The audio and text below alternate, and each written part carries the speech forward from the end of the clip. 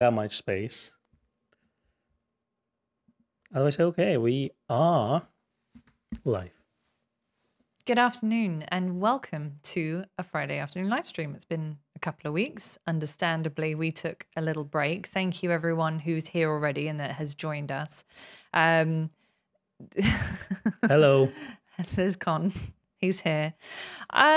In terms of setup, I hope that syncing wise and everything, it all sounds and looks good. We've moved the equipment around a little bit, so fingers crossed it's all working as it's supposed to. I'm still waiting for it to load up on my screen, so I have no idea. Haven't done my hair. You haven't done. You missed that. What were you doing all this time? Dressing up in black. Understandably, it is a very strange time in London at the moment, and to be honest, we've got so many wonderful viewers from all over the world. It seemed a bit odd not to pay our respects and to do it in a way which we find fitting, which is celebrating the Queen's wonderful life, but also the fact that she was an avid photographer, which, although she wasn't a Nikon user, is very in keeping with what we like to sort of spread the message on. Photography kind of connects us all, I think. Sorry, I'm just sort of seeing this big yellow banner on. I know. So it's a bit alarming. Like, oh no. Well, hope you can hear us okay. And yeah, if you can't, then do let us know in the comments. Exactly. Well, Sam can hear us because she said it's all good. She had her equipment moved around as well. So we're in sync. Yeah. So she knows how we feel. Yeah. And thank you very much to Marvel for your contribution to the Earl Grey Tea Fund, as Dixon renamed it for today. Yeah. Now, it's really, really interesting. London is a really strange place to be in at the moment. We are obviously in the borough of Westminster, so we're sort of smack bang in the middle of it all. We've got road closures and a large quantity of people coming through.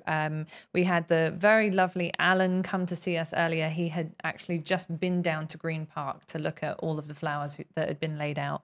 And possibly the most British thing ever, there was a reporter that said, please, no more marmalade sandwiches and Paddington bears, but please feel free to bring flowers. So that's true. In true British style, for those of you that missed it during the Queen's Platinum Jubilee celebration, she did a short film with Paddington Bear and pulled the marmalade sandwich out of her handbag because she had the most wonderful sense of humour. That's true. And then the most British thing is standing in line in the queue. We now probably have the longest queue in the world. That's right. And that's what you British all been waiting for and prepared for. That's right. This is like the Olympics of this queuing. Is the one. So it's like 8 to 10 hours now to queue up to pay your respects. I think the Queen would appreciate that. I think, with her sense of humor, I think she would appreciate that. She would have appreciated it very much. And yes, anyway, so we're going to talk about her photography a little bit. Obviously, no one's ever seen her pictures, which I do hope that one day we will get the chance to. And if you have any stories you'd like to share, please do share them in the comments, in the chat. We would love to read them out. Have you met the Queen? Yeah. Well, maybe not like shaking hands, but, have you seen her? Yeah, actually, John Hughes, who's a very welcome contributor every week, said that that his sister and his mother went to the Queen's coronation rehearsal. Wow. Because his father worked on the BBC. So I thought that was very nice. Very, very nice. And I personally don't actually have any stories. I never met Her Majesty. But I do. I grew up in Kensington, so there were times when I thought maybe she was in a car or a vehicle. We often had the road closures. Well, I'm sure you saw like Boris on the bike, when he was a mayor. Saw Boris on the bike a couple of times, around that way, and also around the city of London where I've been quite a lot. But I never had a story of actually meeting her, which is a shame. But how about you? You had a... I do. You have a... Well, I've seen her twice. The first one is not that important. It was Jubilee, not this year's Jubilee, but the one 10 years ago. Oh, yeah. Diamond. On the boat. So, that's, from the bank. That's fine. But the last time, the second time I've seen her, it actually was literally almost on that distance. I'll tell you why. About 3 or 4 years ago, I had my driving lessons. Because I lived in London, never had to drive, because obviously we have good connections here. And then suddenly I was like, okay, I'm going to move out, to suburbs. I need to learn how to drive the car. So I was living in Battersea. I had my lessons around Vauxhall area, Albert Bridge and Westminster. Yeah. So I'm in a car driving across the Albert Bridge, and we stopped in a traffic light right on Albert Bridge. And we standing for about a minute and a second. I was like, well, that's strange. Traffic light doesn't go green. And then I see 2 motorcycles passing by. Then there's a Rolls Royce. And it's a nice one because the windows were massive.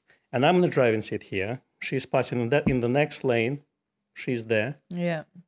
And I was telling to my, instructor driver, like, is that the Queen? I was like, yeah, I see her all the time. Wow. So that was incredible. Obviously, it's made my day, and it's just, it's a nice memory to have. Yeah, absolutely. I don't have anything quite as cool as that, but it's nice to. It wasn't during your driving test though; it was during a lesson. That's why I failed. No, but it was so strange. It's strange. It's for about a week I was buzzing because obviously I didn't expect that. No. And just having, I can tell you, like, where I'm from, they block the whole city. Like, they basically block the highways, and people waiting, like, for 2 hours in line, and they're going to have, like, 10 cars at the front, all, bulletproof and everything, and 10 cars at the back. Yeah. And here just having 2 motorcycle drivers, police drivers, at the front. Yeah. And then 2 at the back and the car in the middle. And that's it. There's no security or anything else. I was quite surprised by that. Yeah. It's we don't kind of go over the top too much on it. David asked, what is a jubilee? So that's a celebration of a period of time when a monarch has reigned for. So, for example, you would have after, let's say, it's a bit like an anniversary of when a monarch was crowned. So as you've probably seen in the news, Queen Elizabeth II was the UK's longest reigning monarch in that she made it all the way to 70 years on the throne. Yeah, 70 years. It's incredible. Pretty phenomenal. And whether you're interested in the royals or not, or, whether you're a royalist or you don't like it, ultimately she was an icon to many, many people, and is on all of our currency and our post boxes and our stamps and everything. Yeah. So whether you're interested in it or not, this is a person that we're going to talk about for this afternoon, and also photography just in general and cameras and things like that. And we're talking about 70 plus years, so she became a monarch when she was 25. That's incredible. Yeah, it was a tough shoes to fill.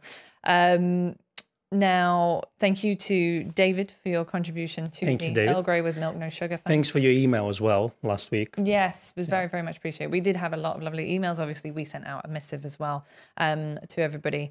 And we will be closed for the bank holiday Monday, as most of the country will be, just for anyone who is wondering or wants to pop in during the afternoon. We won't be open on Monday. Thaddeus actually said that he met her and Queen's consort, which was Prince Philip, sorry, to get that right there, in Leadenhall Market in the city a number of years ago, shared a pint with Charles bought by someone else. They were with us chatting for about 20 minutes. Incredible. Oh my goodness, that's amazing. And yes, the Queen with the Paddington Bear video is very, very, very, very iconic. That one's going to go down in history, I think. Sam said that she grew up and worked on a private estate belonging to one of Her Majesty the Queen's Lady in Waiting from the coronation, as a baroness still sits in the House of Lords. There you go. And thank you, Adrian, for joining us. Said made it a bit late. That's no problem. No problem at all. Hello, Eves, as well. And hello to Eves, exactly. And hello to everyone else who said hello from all the various parts of the world that you're joining us from. So we have a few pictures. Yes, we do. Thought we would. Did you put them in date order or anything? I don't know. No. No. We weren't organised. Look, I mean, the first camera she had is the Kodak Brownie. Kodak box brownie, was it? Yeah, that's the one. So we have a picture of it. I don't, but I will have in a second. So if you continue to entertain. Yes, I will. Acronym Photography did ask slightly on the side there, what did you think of the Nikon Europe video cleaning a sensor with compressed air? Oh, that's a no. I didn't see it, but that is a big fat no-no from us. We do not recommend that. So that seems a bit strange. I'm going to have to go and look it up after the live stream, in fact, to find out why they would have recommended that. David asked, is it true that the Queen was actually German, not English? Okay, I don't know the heritage of the royal family going back, but there are German roots in there. Yeah, absolutely. We're all from different parts. So I think part of my heritage is Polish or something. I'm from Scotland. You're actually originally from Scotland. Yeah. I'm almost I'm about 45% Welsh. I know that much. I'm quite a lot of Welsh. Yeah, descended part German. Thanks, Roy. He's our royal historian for today. I'm ready for the Genealogist. first picture. Not the Queen Charles, Thaddeus said. It was Prince Charles. Apologies. Because you said the King. I understand now, because we have to remember to say King Charles. All right, so here is a box brownie. Obviously, this is not the Queen's box brownie. No. But it's there. So that was her first camera, you say. According to articles that we've read recently, that was actually her first camera. Now, interestingly enough, photography in the royal family kind of goes back all the way to the dawn of photography when Queen Victoria was on the throne. That was when daguerreotypes started to become a fairly popular thing. And there was a gentleman called, I think it was John Mayall. He was the, yes, it was John Mayall, who was the first official royal photographer. And I have a book at home, which I didn't think to bring in, but it actually has some pictures of Queen Victoria's children dressed up and things like that when they were much smaller, taken as daguerreotypes. So photography, as soon as the dawn of photography kind of occurred in London, from then onwards, we've had photographs of our monarchs. So it's interesting to kind of have that tie-in all the way through history. Well, the interesting fact that the box brownie was given by her father before the war. Oh, wow. That's lovely. Seth is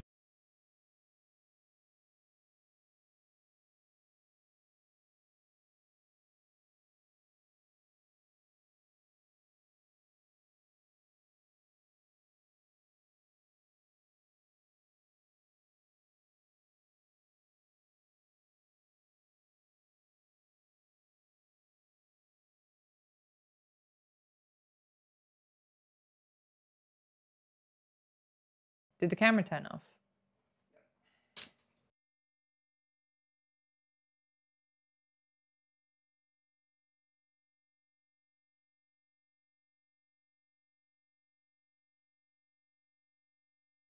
Here we are. Sorry about that. Had some technical power issues with the camera, with the streaming camera. But we're back. We're back. Yeah, Seth broke the stream. Exactly. He came and then the stream just exploded How many commercials did you see? during that time. Exactly. Probably none. We should be able to just cut to ads whenever we have a technical issue. Yeah. We're not actually, Nice little commercial. yeah, commercial break. If we had a full studio, then somebody else could do that for us. But anyway, Celebi. Okay, so we were talking about Cameras. Cameras. So yes, for a change. So the Queen's first camera was the Kodak Box Brownie. Yeah. Then she moved on to Rolly cameras. Then she moved on to a Rolly. Do you have a picture of her? I do have a picture of Rolly. Yeah, and it's a nice one. It's a gold Rolly 35. Oh, this one I love. So Don't you have one? I have a B35. Okay. Which is a slightly cheaper version. It's not gold. Mm-hmm. Unfortunately, it's not sort of one of the beautiful special edition ones. Mine doesn't have the dial on the front of the camera. It's actually you've got the aperture is controlled around the lens, and then the shutter speed is set from the top. Mm-hmm. But it's very, very basic. It's like a stripped down version. You can't really focus, isn't it? You have to kind of. Is there like a focus distance markings on the lens? That's right. That's yeah, it. there's no through the viewfinder. It's a rangefinder camera, But without the patch. But without the patch. So you actually have to set the distance of your subject, and on the top it's got feet, and on the bottom it's got meters. On my version, anyway. But that's a beautiful looking camera, isn't it? The gold one. Do you think the leatherette on it is like they have with the Nikon gold cameras, where they have that kind of snake skin style leatherette on those gold rollies? Is it the same? Could be. I feel like I need to look it up now. Look at what it looks like. Adrian said we need more likes. We do. Please feel free to give the stream a like. Slightly odd thing to mention at this point, but we're incredibly close to 15,000 subscribers. So if you're watching and you haven't subscribed, please do. It would be very much appreciated. So yeah, I had to put Lucas on timeout. We're not talking politics today. We talk cameras, and we're celebrating the person. That's right. So that's what's important. That's right. We all can have different opinions on the monarchy itself. Totally. It's not about that today. No, we are celebrating the life of an individual that, whether you like it or not, had a huge influence on the world at large. So the Rolly 35 in gold actually had this kind of brown leatherette. You can't see it from the picture of the Queen that we're sharing here, but it's a kind of brownish leatherette, which is, I think, quite classy, actually. Gold cameras sometimes work, they sometimes don't. You got more than one picture. Oh, yeah, there we go. There's another one. So that was obviously a favorite for a little while. In all the pictures that we found, we haven't found a single digital image. That's true. Not taken of her, but her using digital cameras. Yeah. I mean, we're going to move on to Leica soon. Maybe she used Leica, but we don't know. We've seen her with film Leicas, that's for sure.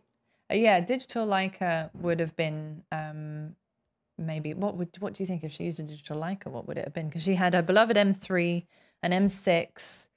I haven't seen any others. Well, to be honest with you, her first Leica was given by the company to her. So I think she would be given all of them, so maybe it would be M11 now. One of each. Maybe it would be M10R or something like this. There are certain people in the world, and I think probably Her Majesty is the only person who would get the new one automatically sent by the company if they knew that she used them. So that is a definite possibility, actually, that she had it. Whether or not she used it is another matter. We know that Kate Middleton, she's an avid photographer. She's been seen using mostly Fuji's, actually. I haven't seen her. That's true. I've seen her with she had like a Fuji XT20 or something a couple of years back. Also an avid photographer, but her photographs have actually been seen and actually published by newspapers, mostly family snaps and stuff. I remember someone asking me if we'd be interested in selling her a Nikon, and I said yes, absolutely, but she's a Fuji user, so if she ever decides that she would like a Nikon, then she's welcome at Gray's. That would be lovely. Seth asked the important question, but what film was she favouring? That's a good question. No one saw the images that she took. Yeah. So we don't know. I really do wish, actually, that we could get some kind of an exhibition or something. I know that all those images are very personal, but she was photographing at public events. There's probably maybe there are some out there that we don't know are actually hers. I have a feeling that she probably would favour Ilford films somehow because they've been made in Great Britain. Okay. Who knows? Maybe. Like that. David suggested, can you imagine the event she was photographing? What a book that would make. That is very true. My goodness. And I think we probably will never see something like a book of her photographs because no one would be willing to commercialize that. It's just not, you can't really do that, if you know what I mean. But it would be a fascinating thing to see for sure. Roy has all the fun facts today, said she was the first head of state to send an email. That's interesting. For anyone who's watched The Crown, not that I've watched all of it, but that big box that she would have to go through all the letters each day, that really made me feel very sorry for her. I need to watch the whole thing, actually, because I watched the last season about Margaret Thatcher. Yeah. And I think I saw a couple of episodes of Winston Churchill, but I haven't seen the episodes 1 to 3. So. I've only seen the first season and I thought it was brilliant. And they filmed a lot around London. The Battersea Park was used quite a lot as well. So it's, I think, people have different opinions on The Crown. Of course. But I think it's important television. Whether it's, it's not necessarily, it's not a biography, as it were, but it's kind of interesting, particularly if you're of our age where we didn't grow up around those events happening and you kind of get a bit of insight. I remember my grandmother saying, I remember when that happened. She wasn't an avid watcher or anything, but she said, I remember when the fog happened in London, for example, and things like that. So it is kind of interesting to see what your maybe older relatives experienced if you weren't around during that time. Thank you very much, Terry, for your contribution. Thank you, Terry. Raise a glass to the Queen. I think that's wonderful. David or Dixon said, I would like to see footage of her fixing cars. Did she ever do? I'm sure she can do that. I'm sure. I mean, a woman of many talents, but yeah, it's quite possible. I don't think she would have had to get accredited to shoot events. I think she would have been allowed to bring her camera regardless. In fact, I remember reading an article during the Platinum Jubilee, which was, things you wouldn't expect the Queen to have in her handbag, and a camera was one of them. That she would bring one everywhere she went. Yeah. So what was the next camera that we had? So we've seen her Rolly. Did we show her Rolly? We did. We did. So, well, actually, we didn't show the other Rolly that she used. Because she had a TLR as well, so didn't she used some of those as well. So let's find that image. And here she is. We were somewhat prepared. Sort of. And then I'm DJing now. Boom. Just like that. So that's that's the image on the front cover of our stream. That's her carrying some form of Rolleiflex twin lens reflex. Unfortunately, I'm not au fait with the models, but if you do know, if you're one of those people that can identify cameras just from a profile shot like that, or you're familiar with it, please feel free to speak up in the chat. We would massively appreciate it. Well, I assume it's medium format and 6x6. Yeah, I would obviously. Yeah, I would assume so too. In fact, when I was researching which medium format camera to purchase, I did look at some of the older TLRs because they were a bit cheaper. Yeah, did you see Queen's review of Rolleiflex TLR? I did not. Okay. She did not supply a review. It was a shame. She was. Oh, that's right. Michael said she was in the army during World War II fixing vehicles. I knew that and had forgotten that, filed that away. But it's quite. I wonder, there's probably some surviving pictures around. Tom says there were some photos of her doing it. It was good PR during the war. And John never liked using TLRs, but yes, they were 120 style. They were 120 film. So we know she shot with 120 film because of the cameras. There was more than one picture of her using a Rolly, was there not? No, well, we have cine cameras. Oh yes, we do have cine cameras. Pop up the cine camera one. Yeah, let's have a look. At least one of those. Yeah, one of those. It was like a 16mm Kodak. Yeah, and we also have another camera which we don't know of, but it could be, I don't know, maybe Bolex, maybe Kodak. It could. Maybe some of you can recognize that camera. I'm gonna switch to it now. Right now. There you go. Now, interestingly enough, there was something a little while ago saying, unseen footage of some cine stuff that she had shot. Well, there's a BBC documentary about her. It's called Unseen Queen, and they use some of that footage that she's taken with those cameras. It's on BBC. If you have a TV license, you can go to iPlayer website and watch it. Yeah. Nice. William says Paylard Bolex. Thank you. I thought it was Bolex, yeah. Points to you. I was watching a documentary very recently about the developments and failure of digital Bolex camera. No, really? Yeah, which it wasn't true Bolex camera. They used the name, but they were trying to make the new digital Bolex basically very similar to the old ones. And the story about that. So have a look at this on YouTube somewhere. Yeah. There's definitely a lot of love for the 120 film. I mean, as you know, if you would have seen our video from a few weeks back, I guess it was, we're also lovers of medium format. Yeah, I mean, if you shoot film nowadays, especially color, it seems like there's no 35mm film available. And then there's plenty of 120. So if you want to shoot film, I think 120 at the moment, well, it's not been the cheapest option, but it is available at least. Is the way to go. Jim said there was an archive of cine film shown on TV from her cine shooting days. I actually haven't seen that. I feel like I'm kind of missing out. I haven't seen that documentary, so I'm going to have to so that I've experienced it. And what's the next one? Was there another one? The next one would be Leica. And apparently Leica was sent here a camera in 1958. That was Leica M3. So M3 was released in 1954. So let's have a look at those. That one is a fun one, I think. No, that's not Leica, that's not Leica.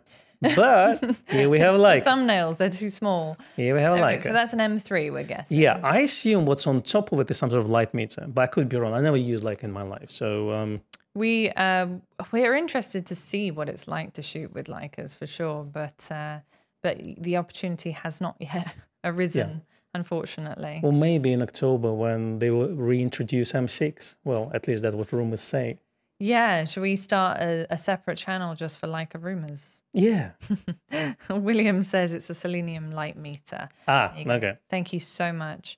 You can get those nowadays. The Voigtlander makes like a cold shoe light meter, and you can get those from TT Artisans as well. Because M3 itself is not metered. That's right. I wonder. Yeah, that's a good point. I assume that one was a Leica one that was especially made for it. If I'm not mistaken, the first metered Leica is M5. And then you got M6, and M7 was the first one to have aperture priority mode. So M3 would be unmetered. So yeah, which is why she would have the. And we know it's an M3 because somebody told me earlier that it was an M3. Apparently, yeah, Roy said Nikon had similar add-on light meters. In fact, I think we've got 1 or 2 of them lurking downstairs for early days. Rangefinders, I think, they did one for one of the rangefinders, and then they did one for the Nikon F. But anyway, oh yeah, and there's a color version. Oh, it's a different picture. It's a different picture, but she's still using that. Yeah, amazing. William actually has one of them. Nice. Very nice. Which Leica do you have, William? I'd like to know. Just curious, really. I have none. No, we have exactly 0 Leicas in our possession. I was toying with the idea of getting M5 because that's the cheapest one with a meter. That's the cheapest one with a meter. Yeah. Yeah. I mean, a lot of people say, well, just get M4 or M3, but I need a meter. I don't want to buy an attachment on top. It's just kind of takes away from the look. I understand. You know? I do understand. It makes it slightly less sleek. William's got an M3. He manages okay with a selenium light meter. I'm not as experienced as him, but maybe one day. Thaddeus says his Western 5 still works. Yeah, I've got an old Western 2 that still works, believe it or not. So, I mean, I don't use it very often because all my cameras have meters in them now. But it's kind of fun to have. The one with the dials and all that? Yeah, it took me a hot minute to figure out how it works. You know, I used to work my whole life with the Iconic light meters. How'd you put it onto my big screen? And then it's the digital, it's a DJ board. So, you know, more than Iconic light meters. Yeah. Not the touchscreen ones, but, so when I got those old-fashioned Western ones, I can figure out how to use them. I mean, it's a bit different compared to like this watch-type screens, I actually I remember when I did the SP video, which was kind of really just someone following me around while I used the SP and tried to figure out how it worked. And I had my Western Super 2, Mark II. And I had to look up the instruction manual because I couldn't figure it out. I was like, it's not working. Anyway, I got there eventually, managed to take some shots that were not completely terrible. But it's definitely, you kind of become a little bit spoiled by having a meter built into your cameras, I think. Well, that's the thing, when we discuss autofocus and all other things in the world, it's, technology is there. I have to say, I could live without autofocus. I can't live without a light meter. Yeah. I mean, but you were the one who was saying Sunny 16 always works for me. Yeah, I can certainly do that, but I don't think it's a hard and fast rule. And it also depends on the latitude of your film and so many different things. So also what tends to happen in England is that we have, like yesterday, for example, we were out shooting. In the morning, it was overcast. There were patches where the sun would come out. You wouldn't be able to just leave your camera on one setting in that situation. You have to keep changing. 1 minute it was very, very sunny. The next it looked like it was going to rain. It was a real tough sort of balance. Yeah, I think I override from like low 1.0, which is basically below 100, right, to about 1400 ISO, depending on if the sun was out or it was in the clouds. That's right. Thankfully, we were shooting digital, so it wasn't too difficult. Oh, you did bring your FM3A along? I did, yeah. What film did you have in there? Portra 400. Nice. I'm going to finish that, and I think I'm going to hit that black and white. I haven't shot black and white for probably 3-4 years. Yeah, me neither. And originally I was a black and white guy. Yeah. But then I don't know what happened. I just kind of went color. So, but I feel like it's time to come back. Yeah. To the roots. Full circle. I think we all do that at some point. I've just read Fred's comment. I am so sorry, Fred, what a horrible accident to have happened. I'm sorry, Fred. But I hope that you're recovering well and that you feel better, and thank you for taking the time to join us, and hopefully we can bring a little bit of cheer to your Friday. Nigel uses a Pentax digital spot meter. See, I want a fancy digital light meter, but they're quite expensive. Okay, I can tell you the Sekonic L758, if I'm not mistaken, their top one, not the color meter, but light meter. Yeah. So, because I was looking, the price supposed to be around 500, 550 pounds. Because if you look at the secondhand spot metering, I think which is 458, it goes for about 450. So I thought, okay, I'll get a touchscreen one. It's going to last me for 20 years. The problem is, I looked at it about a year ago and they were out of stock, and they're still out of stock. Oh, like the Z9.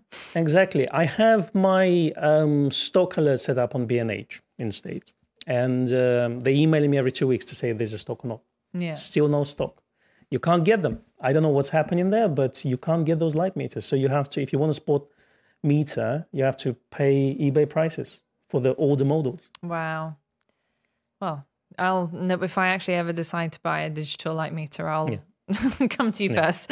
Tell me what the deals are at. You know, the little ones, the Voigtlander, the cold shoe ones, Yeah. they're quite cute because they go on the hot shoe, and that's all they do. They do just spot metering. Yeah. I mean, they're not as advanced as Sekonics, but technically, yeah, if you're shooting with something like SP or another Nikon rangefinder, or let's say Leica M3, that would be the one to choose. Yeah. My little Rolly B35 actually has a built-in selenium. Selenium, is that how you pronounce it? Or selenium? So I've only ever read it. Selenium light meter in the front of it, which I think makes it quite sort of almost like quite modern in that sense that it's got that meter and it doesn't need a battery or anything, which is really handy as well. That's incredible. Can they still repair those? No. No, okay. I mean, mine's got basically the wind on lever is disconnected somehow. So when you load the film, when you wind it on, you don't actually know if you've loaded it correctly or not. And I got in touch with someone who was doing repairs and refurbs on it, and the quote to repair it was about 700 quid. And so it's probably cheaper to buy one used one on eBay, yeah? Yeah, it was cheaper to buy a new camera. But I like mine, so I'm just going to live with it. Thank you so much, Fred, for your contribution to the Earl Grey Tea Fund. That's really, really very kind of you. Baxter said that touchscreen light meters chew through batteries, and that's the voice of experience. So just so you know. So Darth Sate said, is a light meter different from the exposure meter in your camera? I mean, sometimes people consider the light meter, an external light meter, more accurate, apart from anything. But also if you're shooting, for example, with an older film body, the metering may be just a spot meter, whereas an external light meter is going to give you a much broader metering and more accurate. And obviously, if you use flash, non-metered flash, or studio lights, studio flashes, then that's a right way to measure the light coming out of those flash guns. And in terms of this, you know, obviously with digital now you can take some test shots and do it this way. And that's what a lot of youngsters do nowadays. But in old days, especially when you shot film, if you want to measure light coming out of your studio lights, that would be the way to do it. You would have a sync cable connect to your light meter. You would trigger them, and then you would set your settings on the camera, because there's no other way to set it up with the camera, because they're flashes, they're not continuous lights. Yes, precisely. William said it was his dad's Leica M3, and then he said he should have bought a Nikon F. I mean, I don't know. Yes, because the Nikon F is iconic and beautiful, but trying to buy an M3 now is harder than buying a Nikon F, I would say. I can agree they're both beautiful objects to hold and just even have on the shelf and admire them. Had one of each. Yeah. And I don't know where David's comment came from, but said you will love the 500PF. The 500PF is a great lens. I have used that for about the last 3 years now, and I'm a big fan. Although I will say I was speaking to someone the other day, and the 500PF, completely changing the subject here from the topic, but the 500PF works really nicely at close focusing distances. As soon as you start to shoot at infinity, it's not going to replace out a 500 F4, for example, or something bigger. Anyway. I can see Andy's in chat. Yes. Hello, Andy. Congratulations on your Hasselblad. Yeah, that's right. You know, I was randomly browsing Facebook groups, not the Facebook, the groups. There's a big difference. There is a big difference. And I can see Andy's post. Just got my Hasselblad. Haven't tested it yet because it's not a sunny weather. So I want to really hear your updates, by the way. Yes. So on what's the quality is like on that 100 megapixel sensor? Yeah. Very nice. All right, now back to the topic at hand. Exactly. After Her Majesty was using her Leica M3 that we shared pictures of, did we have any more pictures of that? We have a beautiful shot. Let me share that with you guys and girls. Here we go. It's actually just a lovely photograph, isn't it? Yeah. But there she is, not actually shooting with the camera, but she's got it in her hand. So Well, you that never know. she's Maybe it's a street photography style. So she pretends that she's not shooting, but she already set the focal distance. All she has to press is just shutter release button. Potentially. You know. Thank you so much, Deborah, for your contribution to the Thank you, content. Deborah. That is very, very kind.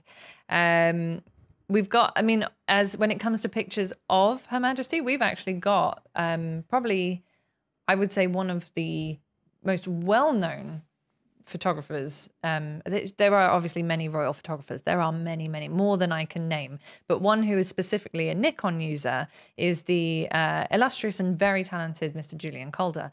Now, this photograph has been used quite a lot in recent times. And the incredible thing, and I think we've mentioned this before, this shot was obviously taken in Scotland. Balma Estate. Yeah. Balmoral. And she was there in that actual spot. In fact, in an issue of Nikon Owner from a couple of years back, I've got it here. We did a double cover, and although it's going to be really, really tiny, but that's okay. You don't need to see it close up. This was from 2013, this issue, and I think the picture was taken a little while before. But we did a double cover. The front cover here was just plain with Nikon Owner on it, and then the back of it was actually the normal Nikon Owner cover that you would have with all the contents and stuff inside.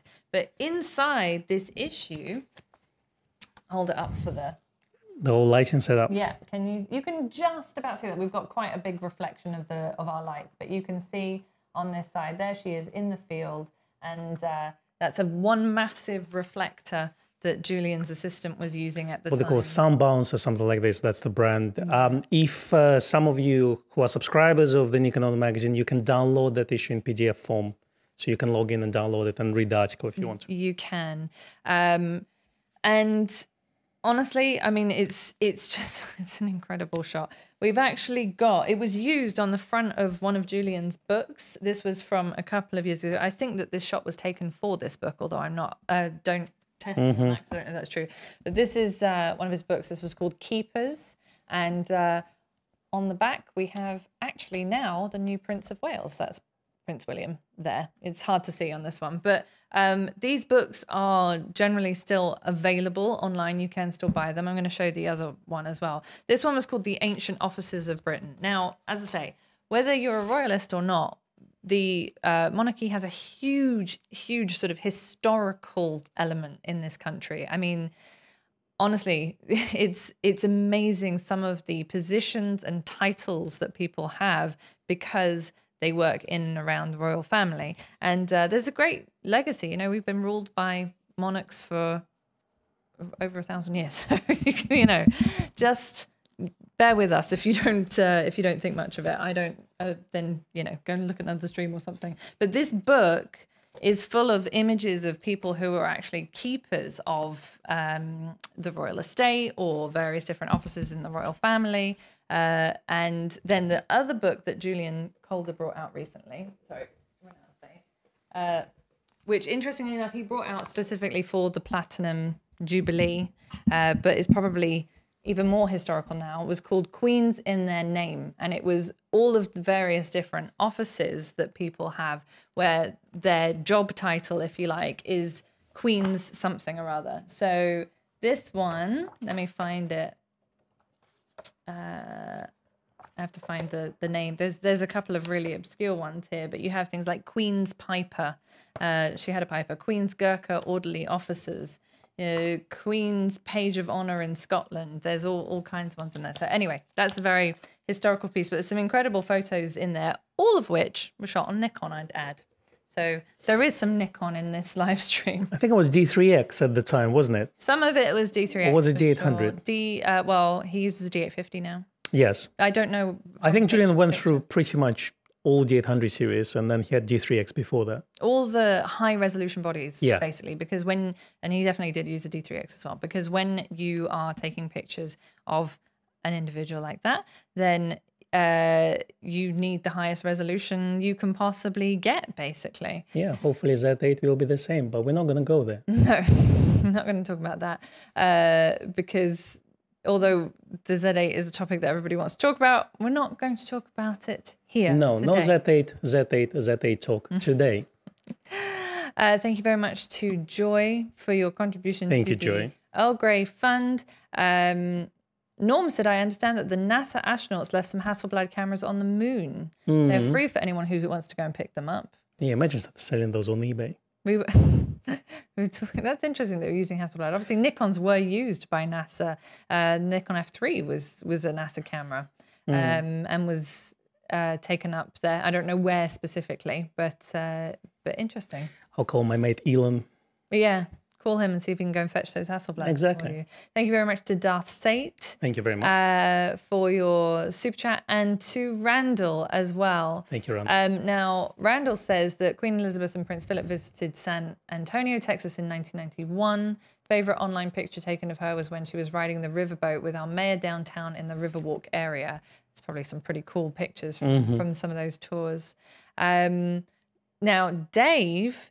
This is very ambitious of you, Dave. Dave says, planning to do a bit of a morning after shoot around Westminster on Tuesday before I get my train to the NEC for the photo show. So we're going to be at the photography show on Tuesday. Yes. So Dave, we might see you there.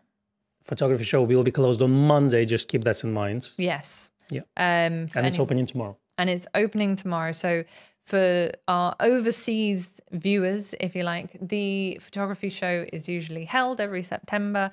Obviously, during COVID, it was all online. But then last year, we had the first kind of comeback one. And it was quite small, but it was nice to see people in person. And this year, it's going to be quite a bit bigger from what I understand. But obviously, we'll be closed for the funeral on Monday. So we'll be there on Tuesday. If you're coming, we'll be the ones holding a gimbal. That's true. That's true. Production-wise, it's going to be a busy week next week. It is. It is for us. I don't know what that means, Sam. But anyway, Sam said, speaking of obscure titles, I was chief peasant to the mayor recently.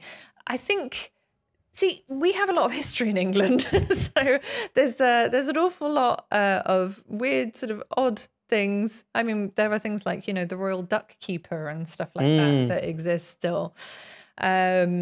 So that's interesting. Please do elaborate when you have a moment. Now, let's have a look. John's going to be there tomorrow. We won't be there tomorrow, unfortunately, but we will be there on Tuesday.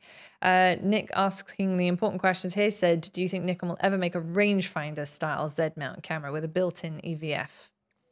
I predict that F full frame will come out first. Before any like rangefinders, yeah. Yeah. I mean, digital rangefinder is an odd one. Well, it's not. Leica makes them. I know, but for Nikon, who consider themselves a mainstream brand, that's true.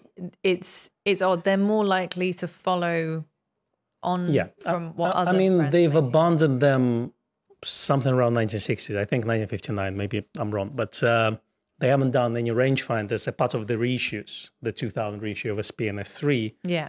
So in terms of this, I doubt, but I would love them to do that. That's for sure. Yeah, it would be one that we would definitely get a lot of good use out of. Now, Andy said he's updating later today. What does that mean? Is Hasselblad talk? I don't know. Yes. So Andy's got a Hasselblad. So, I realised that much. I want to know all about it. Yeah. So we're waiting to hear your update. I want to know about color science more than anything else. That's what really interests you. It's interesting that modern equipment has such different kind of look and feel, but the technical word is color science. And different camera brands produce different types of images and everything. I suppose that's why the Queen used film, because it was consistent. Wow. I've got it all sussed out there. I've got it all figured out. Exactly. That's what we should say. The Queen used film. Yeah, that's right. Do we have any other, I don't know if we do have any other pictures of her using cameras. I think we ran through them. About M6? Oh, an M6. There we go. The classic, which is rumored to be reintroduced again. Yes. So if anyone has the M6 and is thinking of selling it for cheap to me, then definitely. I got about £500. Yeah.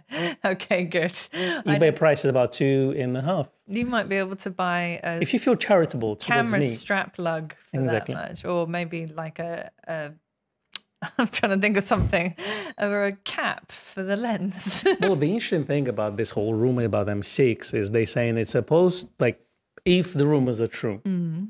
Well, it could be a limited edition of something, who knows, which is going to cost Lenny Kravitz edition, £25,000. Yes. But it could be a cheaper version of current MA and MP cameras, which are in UK are close to £4,500. Yeah. Brand new.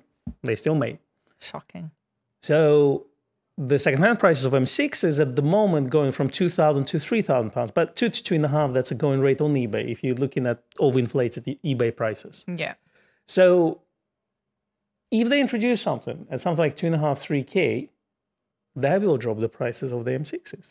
That's where I come in and buy a second-hand one. You swoop in with your £500. Exactly.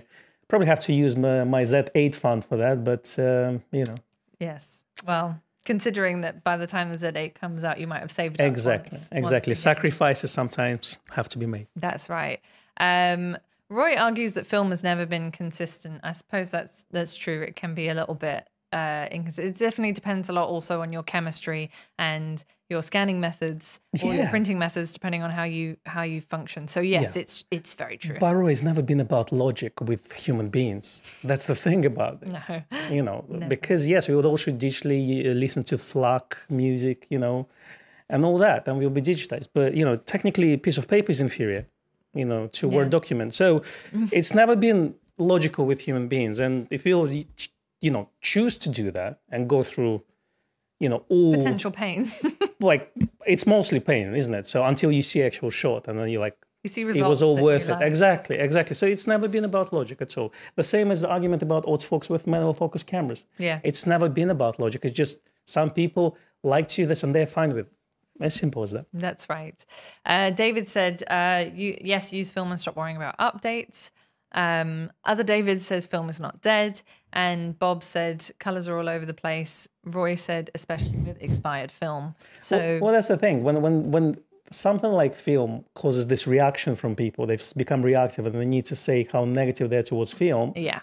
There is something there that I don't understand. That's the thing. It's the same when you say like a vinyl thing and there's like, MP3 or something. Well, look, if people made this choice for themselves, it doesn't mean they kind of shove it in your face, if you see what I mean. So they like this, they enjoy it.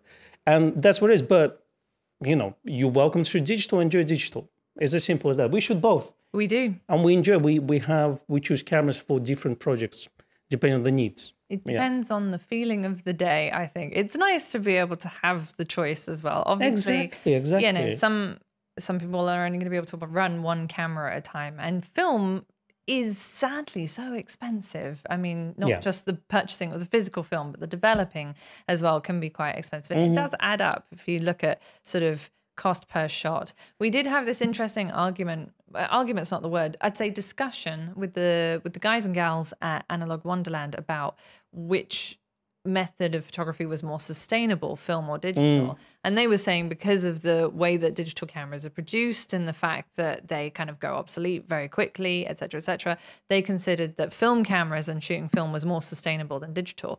But I truly don't know. You have to find a way to recycle those film canisters. They're doing a whole project on that actually. So if anyone wants old empty film canisters for an art installation or something like that, they are very glad to rehome those. And I really, really love their sort of sustainability message when it comes to film. But also chemistry is not particularly sustainable. But it's interesting to see, I've looked into the chemistry and actually chemistry is being replaced almost every year to be more ecologically friendly. So the chemistry that you use now for processing is very different than it was even 10 years ago or 20 years ago.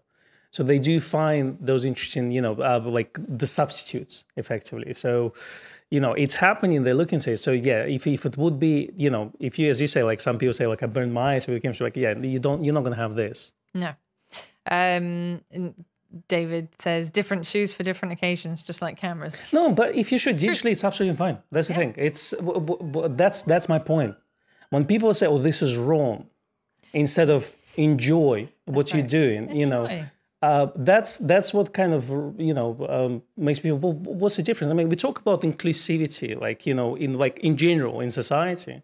So let people do whatever they want. And photography is not about photography is not about latest technology.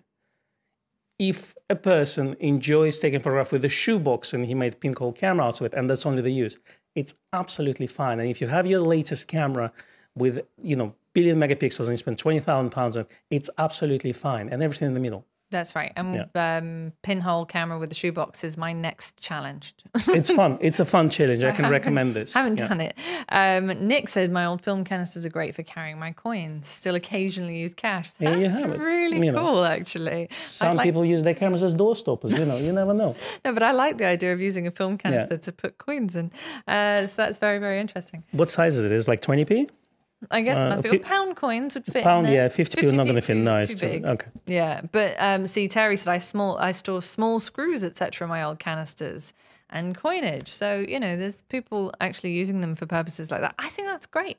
As I say, if you do have any projects or anything that you need film canisters for, then Analog Wonderland, you can just contact them. Yeah. They're always happy to ship a box of empty film canisters. Well, actually, people spool their own film. They buy in Vision 500C, which is Kodak cinema film, and they just spool them into the canister. So you can buy 100 feet and 400 feet, rolls. Nice. So, you could, if you need the extra spare canisters, give them a call. Yeah. David Brandsma said, I had recent interest in film by younger photographers and hard to get film on a regular basis. It's true. Grays does stock film, just for anyone who's looking for it. In fact, you just got a delivery of what was it? Yeah, we've got Fujifilm 200, which is a new version of C200 film. So that just arrived, small quantity, but they're here. Yeah, and I will say I shot while I was away because I didn't have any Kodak Portra left. I shot with Lomography 100, which is potentially another brand rebadged by Lomography. We don't know for sure. But in terms of colours and, just the general kind of overall quality of that film, I was shooting on a half-frame camera, so I can't vouch for the quality of the lens on that one. But definitely in terms of colours, I was really pleased with it. It didn't look that far off, probably... It's not Portrait 160, but there is another low ISO film. Could be something like Gold Ultramax or something like this. So exactly. Pro Image could be as well. But if you're looking at just a normal film from Lomography, because obviously Lomography started as a kind of analog Instagram type of films, like special fun effects. Filter film. Yeah, Metropolis, Red Scale, you name it. But if you're looking at a normal film from Lomography 100, 400, and 800 film, that would be. No one knows who they use. It's probably 99% Kodak, and there would be one of those consumer films in there. Yeah, and I will say that's at the moment pretty generally available, and I was very pleased with the results. So there are ways around it if you can't get your favorite film. And I think film photography is very much more about experimentation than it is necessarily about. It's obviously also about taking the picture, but doing it in such a way that you don't know what result you're going to get is part of the joy. For me, it's about mindfulness. Yeah. I would say more than anything else. It just keeps me calm. Slows you down. Yeah. That's the thing. I'll have a commercial job. I'll take my digital camera and I'll use all the latest technology. And it's there and it's perfect for that. And you'll feel a deep panic every time you But I don't need to be super technical when I'm in the field and taking a landscape that is for me. I'm not a landscape photographer. No. So I can enjoy just using what I want. Exactly that. Although I do love that there are professional photographers that use film as their sort of stock in trade, bread and butter. I'm going to shoot film. True. Synthetic color, which David is using. Film, yeah, that's true. A digital alongside film, but very much a lot of film cameras. You pretty much got all the Nikons, right? Like the film Nikons, like F3, F4, F5, F6? I don't know. Not sure about F6. I can't remember now. Yes, I think so. It's being used David, as, tell us all the cameras that you I'm watching your stories on Instagram, so it's quite fascinating. It is. Nigel made a pinhole camera out of a Lego box. Oh, I like that idea. I've got a few of those. Also made my own pinhole and then shot on Ilford paper. Dave Walker's going to look out for us. It will be a long day, and we're also going to have to be in the office on Wednesday. So yes, it's going to be a bit tiring. It's going to be very tiring. In fact, we also have a Nikon report to put out somehow. Yeah, we're there on Tuesday. We're recording the report on Wednesday, and then I'm editing it basically on Thursday, and hopefully I can get it out by the evening. And then on Friday we're back for the live stream. So yay! And in the meantime, I have to edit the video that we're filming at the NEC so that it comes out by Sunday. So that's good. Sounds like fun. It sounds like next week's going to be interesting for us. Speaking of which, we're going to film everything. What we mentioned on digital cameras. Yes. And we'll use all the latest technology, Yeah, not on film. that's right. Maybe we should do a YouTube video on film. That's going to be expensive. That would be really tough. At 24 frames per second. Yeah, I can't see that going down very well. So imagine if we mess it up. And then imagine having to record audio separately. Don't go there. Let's spend about £1,000 on one video. On one video. Yeah. And what are we going to do a video of? That's the question. The fact that we're About Z9. About something digital. It's crazy. Baxter said, I had a film camera with me on a project shoot last week, complemented the digital medium format. Nice. I think that having a film camera for certain professional shoots alongside your digital camera, if you don't want to use it exclusively, is a really nice way to kind of add an extra element. I know a number of wedding photographers that will take a film camera and shoot. Yeah. They'll make sure they have film as well as digital. A lot of fashion photography and lifestyle photography, editorial photography is being shot on film. That's right. And generally people would have two cameras on the set. One pro digital camera and then one, let's say, medium format camera. Although I have to say the thing that really winds me up is when very well-known brands will put out images and they'll include Shot on digital and then they put it's a color picture, but they put Ultra HP5. They put triax or it's a black and white shot, really digitally noisy, and they've put portrait on the side. That annoys me. That's true. Anyway, we basically did we show the pictures of M6? Oh, I didn't. I don't know. Yeah, you did. Just show the picture of M6. Okay, let's just put it again. Picture of M6? Yeah, so let's just do that. And let me find if I can Is find it the one another at the top there? Yeah. Let's have a look at that. There we go. That's our last picture of the day. So thank you, everybody, for joining us today. Thank you for sharing your thoughts. Those of you who had stories, thank you for sharing your stories. It's been a lovely afternoon. Honestly, if you are planning on coming into town over the next couple of days, I understand it's going to be pretty hectic. As I say, the queues are 8 to 10 hours, but you can sort of wander around Green Park area if that's of interest. If you feel like you need that in order to, pay your respects and... But keep in mind that TfL issued warnings as well. They say it's going to be busy. It's going to be probably closures of the stations around the area as well. So Westminster, Embankment stations, Temple probably, etc., etc. So just keep in mind and plan your trip accordingly. Exactly. And in the meantime, we wish you all a wonderful weekend and week ahead. You will be getting updates from us probably via Instagram when we're back on Tuesday, trekking up the intrepid adventurers that we are, all the way up to Birmingham to the photography show. Wish us the best of luck. But anyway, we send our very best to you all. Thank you all for joining us this afternoon. Have a great weekend. I'll see you next week. Bye. All right. And now I need to figure out how to